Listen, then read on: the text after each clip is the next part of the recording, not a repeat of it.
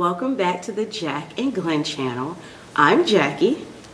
I'm her husband, Glenn. He started it right this time. Yeah. Okay. And we're here with our Married at First Sight review. Yeah, Married at First Sight review. This episode, last week's episode, left us in a cliffhanger because I guess we ain't gonna start with Matt and Amber, but Matt didn't come home. So it was a lot of anticipation ready for this episode to see what will happen next. Jamie and Elizabeth with an argument last week, and then the previews make you think that they was gonna get a divorce and Jamie and Elizabeth were gonna leave, but you know, the show was a little bit interesting. So okay, so I know we said we weren't gonna start with Matt and Amber, but let's start with Matt and Amber, okay? Because I think that's like the easiest thing to deal with up front. All right, let's start with Matt and So Amber. Matt stayed out all night long. All day too. All day long. He didn't pick up his phone to call. He didn't pick up his phone to text. And so Amber's paranoia kicks in. And her abandonment issues kick in. And she goes through his drawer and, oh, look what I found. It was his wedding ring. She's even more suspicious now. Like, you didn't call, you didn't text, you didn't answer when I called, you didn't reply to my text, and you left your ring? What in the world? Yo, he left this ring, and I was like, as a man, I'm like, that's a big no-no. You don't take that off. His excuse was he had to work out or he expected to come back and put it on.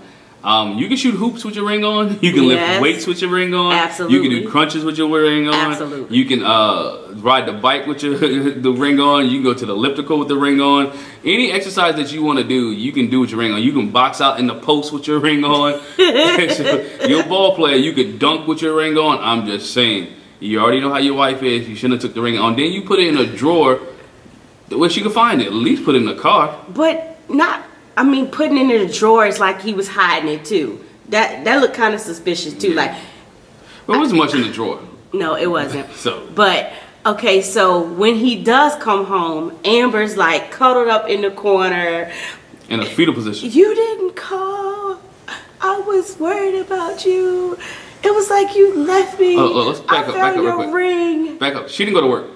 Oh yeah, she was in such a way she couldn't even go to work. Which I understand. You know, you go to school. She's a middle school teacher, right? Yeah, she's an English teacher. You go to school and those kids are gonna eat you alive. Oh, Miss Amber got an issue today. Yeah. Nice. So I can understand that. You know, she felt like she couldn't mask her emotions at work. So I understand that, but. So he comes in, and I feel like, I mean, Dr. Pepper came and talked to them, and Dr. Pepper was right on the same lines I said. She was so nice, like he just explained it away. I'm used to hanging out with my friends, and I forgot, you know, basically about checking in, you know, I didn't think about the other person, and all I kept telling my husband was, bro, you never had a serious girlfriend? You never had a girlfriend before that you give her the courtesy of saying, hey, I'm hanging out with my boys? That's strange to me. Like, who does that? I don't know, but if all the guys watching and be watching this, you may want to be married to Amber because she ain't giving the business. I know in my house. She did not. In my house, I would have caught the business to going off for 24/7. Oh my gosh. Dr. Pepper said so too. She was like, Amber let you off easy because I wouldn't have. He came in like, what's up? Like, they was nonchalant. Like, oh, yeah. He walked in like, what's up? I know like, what's up? How you doing? How you doing? How I'm doing? How I'm doing? Let me tell you how I'm doing. She didn't do it. I think she's just happy to be married, to have somebody in her life, and I think that's where she doesn't want to make him upset, doesn't want to make him mad because she doesn't want him to run out or leave. So she doesn't want to be argumentative. She doesn't want to be she's real passive about the way that she handled him. Even when Dr. Pepper was talking to her, she kind of made excuses for him. I don't want him to get in trouble. Yeah, you can't make excuses for him. What? He was wrong. 24/7. At least send me a text. I'm at my boy's house. I fell asleep on Johnny's couch.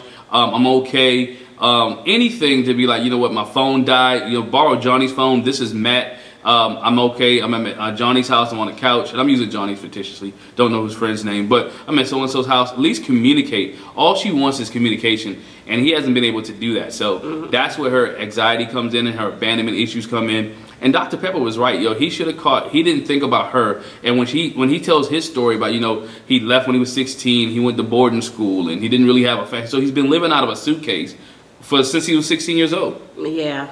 So he's used to picking up, moving, not answering to anybody and doing his own thing since he was 16. So that's where his issue's at. And he got to realize it's not about me anymore, but it's about we. But I still say, through that all, like, you didn't have no girlfriend. And so I take it, any girlfriend he had or serious relationship, they must have just dealt with it. He didn't have to be accountable to anybody. That's crazy. I mean, no accountability. So there's no accountability for him to be in relationships. And plus, remember, when it's time, maybe when it got serious, it was time for him to go to a new basketball team. It was time for him to leave college. Or That's true. It was time for him to leave. So they didn't want to deal with the long distance relationship issue. So it was almost like, okay, I deal with you for a couple months and I got to bounce. Yeah, So that's true. Well, I don't really have too much more to say. Nah, but then Matt and Amber, but then they went to, they gave him an assignment. Yeah. They had to do a fishbowl assignment. And the fishbowl assignment was they had to pick different things in the fishbowl and pull out, well, you know, what kind of sexual things, different questions. And the question came up, said, what was the most thing that you regret in our marriage? And Matt apologized. So I'm not going to just leave that out. He apologized. He really felt sorry that he put her through that. And, you know, and he I think he really likes Amber, but I think he doesn't know how to show it. Yeah, he just doesn't know how to show it. Or express it. So I think he likes Amber, but their fishbowl experience was good. She said, asked her what her fantasy was. She was like massaging, you know, massage table. And Matt had the massage table at the end. That was sweet. He listened, and he didn't wait to act on it. No. He said, let me go ahead and strike while the iron's hot. And she was like, oh, wow. Yeah, and that's why it shows you that he does like her, he does care, he does want to make her happy, he doesn't want to hurt her. Yeah. And it also came up what was one of her fears, and her fears is that we're getting divorced. Right. And so she has that fear. So he knows what she likes, she knows her fears, and so we'll see in the next couple of weeks if Matt can go ahead and, you know, work on that and build and learn from his mistake. And that's what she told him. I don't want you to keep beating yourself up, and which means that he is kind of beating himself up for the issue, which shows that he cares. Yeah. So he's trying to make good and make right. Okay, so Matt listened. He did. But there's another couple that didn't listen. But I wanna let's kind of temper it. Let's go good bad. All right, let's go to Deanna and Greg. Oh, Deanna and Greg, I love them. Birthday sex. That is so inappropriate. Greg got some birthday sex. He did. She was like let me give you the best present that you could ever expect. I'm getting ready to put it down. And Deanna opened up literally and figuratively. He said, Deanna blessed me on my birthday. Blessed on my birthday. And he enjoyed it. He enjoyed it. He said it was good. He enjoyed it. Which is good for them, because she said later on that it turned her on when she saw him interacting with his friends. Because she got to see a different side of him. She got to see a different side. And Greg was like, so that means only time I can get it is when my friends come over. Which I like him because he's funny. His jokes are funny to me. But their relationship was good. We saw Greg take care of Deanna because she got sick. Yes. And he took care of her. And, you know, she was kind of embarrassed because she had the bubble guts, the BGs. Yeah, she had the bubble guts. She had the bubble guts, but he bought her some medicine. He gave her dinner.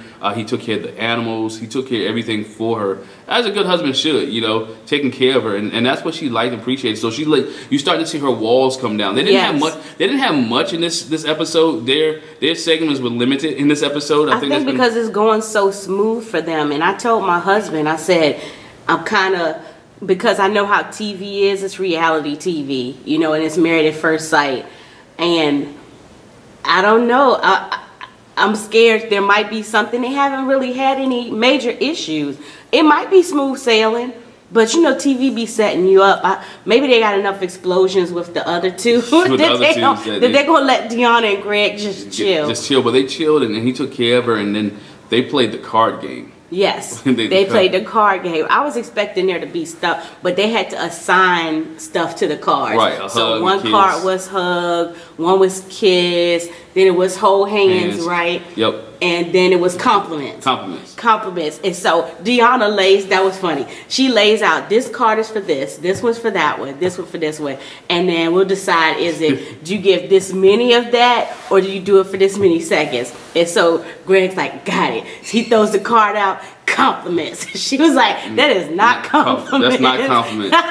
That's like hold hands or something like that. So he was like, dang. He was ready to give compliments, but I thought it was nice that she came back with a compliment, and it was 10. So it was a 10 of diamonds, I believe, and so she gave 10 compliments. And the compliments that she gave Greg, it made him feel some type of way. He felt good because it was things, I thought it was things that, you know, you wouldn't recognize. The fact that he does pedicures and take care of his feet with her, the way he smiles. And the last one was the one that really tested him. They had kind eyes. And they had a big heart. And that's that's the one that he really loved, that he had a big heart. And so it was great to see them two just to interact. And you can see the walls coming down. She's getting more comfortable. She's not like she was in the first 5 or 6 episodes where she had was stonewalled. That 10 years of not being in a relationship is coming back, where she now start to enjoy and begin to like the relationship that she's in and with Greg.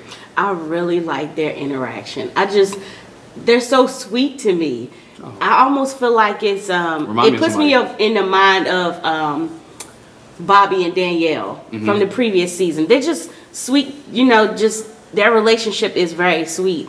And I'm looking for great things from Greg and Deanna. The only thing I would say is she played my brother so bad. She did. Where he was like, you know, when they were talking about the sex thing, and she was like, I mean, if we could do it every other month, that'd be good. Just that one time a month, it'd be explosive. And he was like, what? Well, it's like going to your favorite restaurant every other month. That's not gonna happen, Greg. Deanna, I don't know how that's gonna turn out for you. Every other month, bruh ain't gonna be able to handle that. I'm sorry. He would like a little bit more often that every other month. But she was like, okay, I could deal with if it was more than every other month. So it's good that they're on the same page. If she want to stay married, I hope so. It's good that they're on the same page with that. So, okay, so we'll go from them dealing with Iris and Keith. Okay. So we're gonna leave the explosion for the end. Leave the explosion for the end. Iris and Keith, again, just they're sweet. They're sweet to me. They're sweet to me, and they're having to deal with.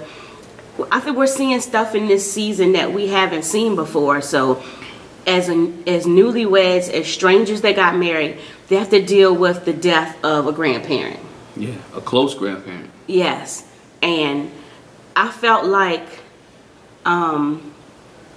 Keith took it in stride. He really did. Even when he was talking about it, you know, he was like, it's hard for me to open up, expose. You know, I had to do that with Iris. And she was there for him. She was there for him. She was, and I think, you know, him fighting back tears and thinking about his grandma, he put in perspective, look, she did always wanted me to get married, so she saw me get married. She met Iris and she liked it. And so it's like she thinks I'm going to be okay. Right. And you know what, God, I thank you, because they're religious people. So he's going to be okay. He has somebody in his corner who look out for him. So I really don't have to look out for him anymore. And I think that's what Keith put in perspective. Like, you know what, grandma was comfortable. She was good. She was happy. So she had to go. And I like the fact that Iris and her mom are still being involved like a family should. Yeah. The family of your in-laws should be involved in your, you know, when you lose someone in your family. So they're real close and they're having breakfast. I like the conversation I have. I think this year people are communicating with Deanna and Greg and with Iris and Keith. They're communicating very well with each other, sitting down at a table and having communication, and they're opening up and they're talking. Even when it was at dinner and it was talking about her virginity and talking about, you know, was it a concern? And I think Keith is being very honest and open with her. But Iris, to me, has a problem. Now, I don't want to say not being right, but she's when situations are uncomfortable, she starts to unravel. Yeah, and you went to dinner, but before dinner they had their fishbowl thing. Yeah. And that's what brought up the conversation at dinner. It's like when they got to the sexual questions, which I was like, you know, I understand they have to get into some intimacy part because that's where they've been struggling. But also some of the questions, I was like, considering you're giving it to Iris and Keith, I feel like some of those questions shouldn't have been in there, or I don't know. It needs to make them talk about it. Like, this question was, what is your favorite sexual position? And she was like, not applicable. Because it's not applicable. She doesn't know. Which is good, though, because it means she's probably never, I'm not saying never watched any dirty movies, never watched anything, so she may not have an imagination of what she would even like to try. I'm just saying what she would like to try. I'm not saying that she hasn't, but you know. She said she's done other things, just not that. But other things had not been positions or things, so she don't know what it's like, what it feel like. She may not even have an imagination of what it be. So then it came up, she asked Keith, what was his favorite position? In my house, we got a lot of laughter at this position. I have teenage kids who happen to walk by while we were watching this, and everyone in my house stopped. Because he said, I like doggy style. I like doggy style. So my teenage children start laughing. So, but they did. So he liked that. She's like, well, I don't even know what that. I'm not sure. But like Keith said, and I agree, her sexual immaturity is showing. Yeah. Because she did say she's done, in a previous episode, she said she's done other things, but those other things she doesn't associate it with the sexual act. So when the question was like, what was the question about initiating? Initiate. How do you initiate? How do you initiate? How would you like for it to be initiated? Probably those things that she did would be the initiation, but she doesn't call it that because she never got to that point. She can't correlate. She doesn't understand that the making out or whatever else it might be, that is the initiation for the sexual act. She's disconnected to the two because she's never had sex before. So when it got to that point, she cut it off, or maybe she didn't get that to the point where the joker was ready to go. He was ready to go. Or she was ready. Or she was ready to go because the intimacy she made, because correlated, she already made up her mind, you know what, we're not gonna have sex, so we're just gonna kiss, we're gonna hug, we're gonna do other things, but I'm gonna lock it off. But this is her husband now. So her husband is there now, so it's like, okay, it's okay if it goes that far, because my husband, I mean, I understand why she's guarded. It is an 8-week, we gotta keep remembering, it's an 8-week experiment. Right. And the fear in her mind is, okay, if I give it to him, and if I give him my goodies, my candy dish, my whatever you wanna call it, and it does not work out, then I just sacrificed 27 years of holding out for a guy who don't love me. Right. And so that's where her biggest holdup is, and that's something that she's holding on to.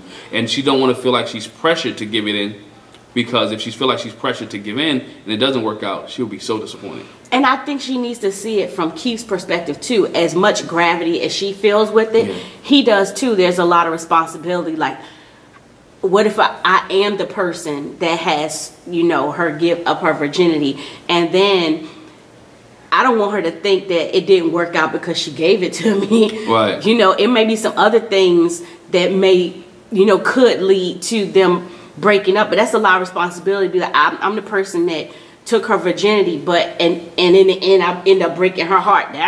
You don't want that to be her first experience. But like she said too, this is the world. The world would know who the first person she had sex with. Millions of people would know that she's had sex with only Keith. That's heavy for her. And that's heavy for her. The world would know. The world kind of put a time stamp on it, a date on it, that she's had sex with Keith, and this is your first experience. So, I mean, I don't know about you guys. Not too many people know the first person I had sex with. So, right. Except for being that person. Well, you, because I told you. Right. But,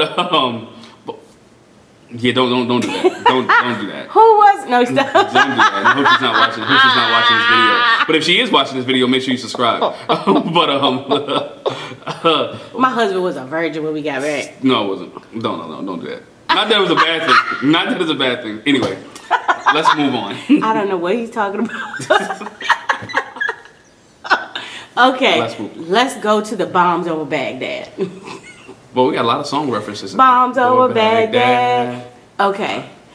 Jamie and Elizabeth. OMG. Boy. These, to the left. They fight dirty. Oh my gosh. It's terrible. We open the scene up and he's in one room, she's in another room, and Dr. Pepper comes in. And she brings them together. And I think you noticed they were so disjointed. Oh, it was like they were so separate in the talk, because okay, Jamie was like, she said my husband said he wants to divorce me. Dr. Pepper was like, now that's a no-no. Mm-hmm. That's a no-no. So do you want to? And he was like, no, I don't. It's like they just started throwing stuff out. Just throwing stuff out because they were mad. And it's not good.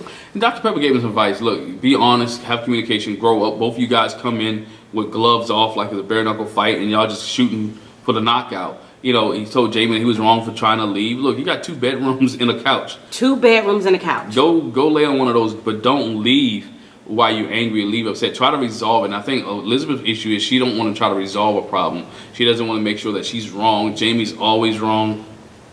And things start to irritate her. And she didn't know how to communicate with Jamie. The way she communicated with Dr. Pepper, like, I don't want to have any more sex because I'm getting a UTI. Well, I feel like I'm getting a UTI. I feel like I'm getting a UTI, which I didn't know if medically could you feel that you're getting a UTI. I mean, you can, but anyway, yeah. I'm a nurse, but I don't want to get into that. Are you not emptying your bladder, honey?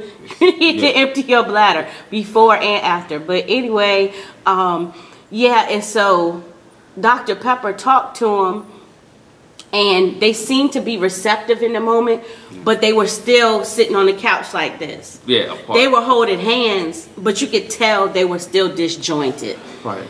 And then Dr. Pepper leaves, and they go walk the dogs. And they go walk the dog in the park. And they're having a good walk, but Jamie did something somehow where the dogs were... Well, Elizabeth brought up a conversation about sex again, and she perceived Jamie to take it out on the dogs and be rough with the dogs. And you don't do that to my babies because they're my dogs, and don't take... Would you drag somebody's two-year-old around the way you were doing my dog? And he was nice and calm.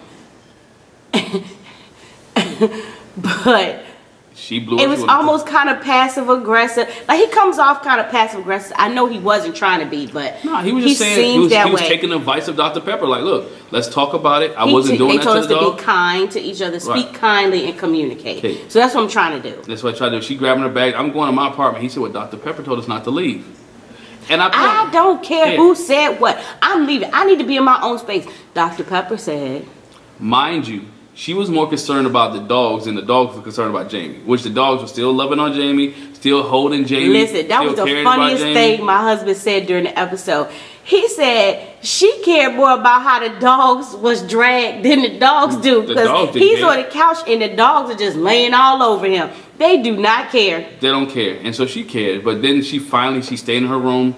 He stayed on the couch. He like, my toothbrush in there. She brought the toothbrush to him. Which, and she was like, sleep in your underwear because you do that anyway. Don't come in the room with me. So they had a conversation, and then she woke up the next morning, wanted to leave again, but then she was more calm, and they had a conversation. With them, I think they need to separate for a minute, not away from each other's homes, but within the house, if it's large enough, calm down, and then come back and revisit the situation. Not things that happened weeks ago, but things that happened within that day. And was like Dr. Cal said in a couple episodes, be naked, but don't have to be naked when you're angry. Right. And Dr. Pepper said that to them too. You all need to talk about the issue at hand. Now, it wouldn't be okay for you to bring up what she did during the honeymoon at this point. That's not going to be productive for you all. But you need to speak about what's going on at that point in time. And that's why I said too, for her to be so explosive, she kept stressing the fact that it was 3 hours after Dr. Pepper left. You shouldn't have been that mad still. And then retain, and then she gets the next morning, I don't even know why we was mad at each other. I laughed so hard. He was like, me neither. Y'all lying. Stop lying. Either y'all lying or y'all need to get mentally checked because they don't. Listen, that was my question. I was like, listen, do they do a mental illness, mental health check? Because to me, Melissa is like, Elizabeth. I mean, where I get Melissa from? Well, we know Melissa that needs some help. But anyway, Elizabeth. I'm leaving that in, so don't keep going. Elizabeth. Who's Melissa? Elizabeth. I'm surprised. Elizabeth needs some help, and she does because she's to me she seems like she real unravels real quick, and she jumps back and forth in and out. One time she wants to be sexual, she doesn't want to be sexual. Now she doesn't want sex. I think their problem is they don't know what intimacy is without having sex. And see, that's the one thing that I feel like Dr. Pepper didn't really get to with them that the other expert would have. That I felt like Jamie was saying. When they were talking about when he talked about intimacy, he wasn't talking about sex. He was like intimacy, like, let me go back to the last season. I want to be intellectually stimulated. Yeah, he's not Will. It's not as extreme as Will, but he's like, I want to be intimate, like intimate. I heard some marriage counselors or whatever. They talk, it's into me see. Yeah. So he wants to see into her. He just doesn't want to be in her. Right. And I think that's what he was saying. And to me, that completely got missed. Yeah. That he wasn't just talking about. She said it like absolutely. That's what he was talking about. But I kind of got the feeling that he was talking about. I want to be intimate with you. I want to know you. I want to talk to you. Yeah. I mean, and his thing is. It could be holding hands, it could be cuddling, it could just be brushing up against him. We know that looking at his love language is the language of touch. Yeah. He likes to be touched. And he said, I feel like he was saying, I don't have no problem with the sex. Right. I'm not saying we got to negate that, but can we add the other stuff with it? And then watching Married at First Sight Unfiltered, he said they have sex. He like to have sex 5 or 6 times in a week. Amber said the same thing. Amber said the same thing. She was like, every time I see you, I want to have sex. So maybe him and Amber should have got together. But anyway, they want to have sex 5 or 6 times a week. So that's his intimacy. So that's his thing there. And so, but these two, but towards the end, they've gotten their stuff together. I like the fact that they talked about it. And as much as that morning, she woke up with the intent that I'm going to leave. I go to my own space. In that moment, they were able to get to a resolve and say, you know what, I'm not going to leave. I'm going to stay here and we'll talk about it. And then they did their little exercise where they were blindfolded and had to answer questions, which made her real vulnerable. And she answered the questions with love and respect. And they just need to, with them, I think they need to learn how to communicate with one another. And if they learn how to communicate with one another and listen to one another, they'll be better. I'll tell you one thing, Elizabeth cannot dance. I'm not talking about anybody because I'm not the best dancer, but her she gave him that sexual dance. Oh, I shouldn't say that. Striptease? Can I say it? Yeah. She said he had basic Caucasian sex. She had basic Caucasian dance. Yeah. Can I say that? You can say that. But that's what she did. So she had her. If he wanted to come back at her, he can say that. But her dance moves were not. And I like how Lifetime added some music to it to try to make it look like she was on beat. Yeah, whoever that video production guy is, great job. Great job adding the music to it to stay on beat with her. But anyway, man, that's our review for Married at First Sight this week. Let us know what you think. Please leave a comment in the comment section below. Make sure you subscribe, hit that bell notification, and let us know what you think. We'll have a question up that will be pinned to our page. Please ask the question now, though? Ask the question. Tell us what you thought about the moon water and the crystals and the... I don't know if I would drink that moon water, but... I don't think I would drink moon water. She saged him again. Yeah, she did a whole seance situation. It was not a seance, but... She did a whole... I don't know what she is, but she did a whole... She's into... Just let us know what you think. It was different. It was different. Jamie liked it because we got him the intimacy that he needed, so let us know what you think about that. Let us know what you think in the comment section below. And once again, make sure you subscribe, hit that bell notification, and we'll see you next week. Of course, y'all see that we're on location right now, doing a little R&R, so we'll see you next week on the Jack and Glenn channel. Bye. Bye. Bye.